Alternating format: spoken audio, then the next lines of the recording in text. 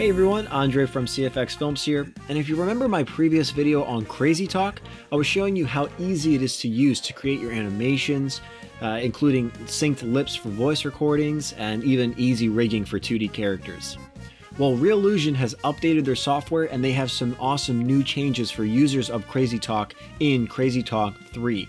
And in this video, I want to talk specifically about CrazyTalk 3.2, which introduces some neat features involving Photoshop templates.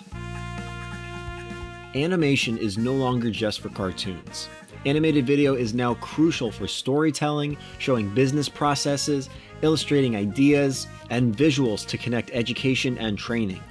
Beyond the serious applications that animation can be used for, it's even accessible for kids to turn their drawings into animated projects and even inspire young creators.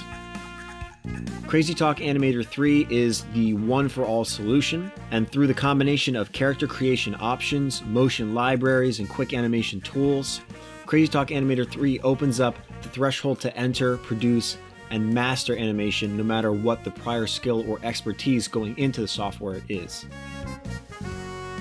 The biggest and most important update that's released in CrazyTalk 3.2 is the functional PSD in and out solution to not only help 2D animators, but also graphic designers by saving lots of time on character creation and animated content development.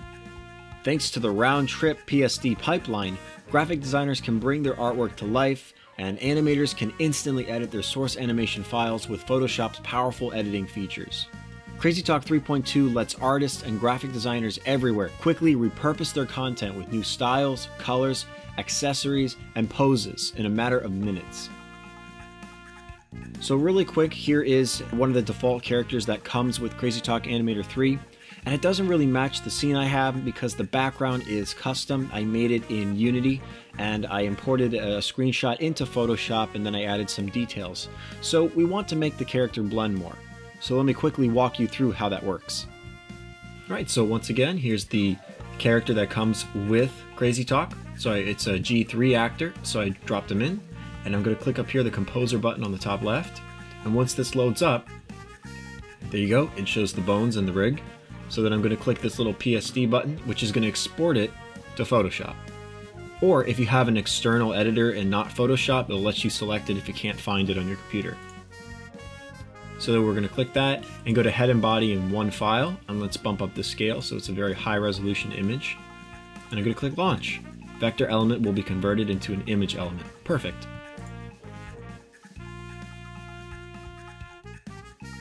So now Photoshop has it loaded up. What we're going to need to do is we're just going to disable the bones.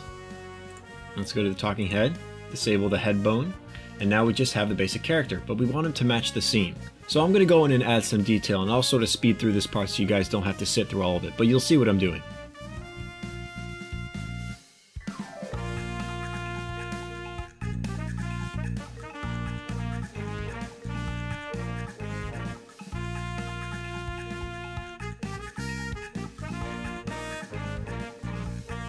Alright, so once you're happy with your character, you're going to click backstage, and it'll take you back to the original scene. And there you go. He's a little bright, but we could go back into Photoshop and adjust that with just a simple adjustment layer. Looks pretty good. We can animate him, loading up the timeline down here, and do whatever we want using the Content Manager. And as you saw in the previous clips, you can add accessories, add different layers of clothing. It's very easy to add. In the Photoshop layer, all you have to do is just change the name of a folder, and it's super quick, super easy, and it imports into CrazyTalk flawlessly. Lots of graphic designers create but hesitate to animate because most animation tools are designed to exclude first-time animators. So what Reallusion really tried to do here was give you an affordable solution so you wouldn't have to go into all these other softwares, especially some of the more expensive ones. And you know, when I first started animating, this wasn't really a thing. The software wasn't really available and it wasn't that easy to use, but they've really focused on changing that and making it so a lot of different creators and people who are not really trained in animation can actually create something that looks attractive enough that, you know, it's passable, that they can actually show to clients, use in their own businesses. It's just a much easier process now. So real talk from me, not a sponsored phrase that I have to say. I really do think that the software is helpful for new animators and people that are trying to find an affordable solution to do some of this animation. I think it's a really cool program, and I've been using it for a few years. It was really refreshing to use the software, and I kept thinking to myself, man, I wish I had this when I first started. So that's what I have to say about the software. I really do support what Reallusion's doing, and it's really cool that they asked me to check out their software for them. I hope that you take interest in the software, and if you guys want to get the software, if you look in the description, I actually have a small discount code that you can use if you buy it through the link that I provide in the description. Just letting you guys know that that's there if you're interested. If you have any questions about the software, feel free to let me know in the comments section. I will be as honest and give you the most in-depth answer that I can. So thanks for watching, guys. I hope you liked this video, and I hope that you found it interesting and helpful. I'll see you in the next video.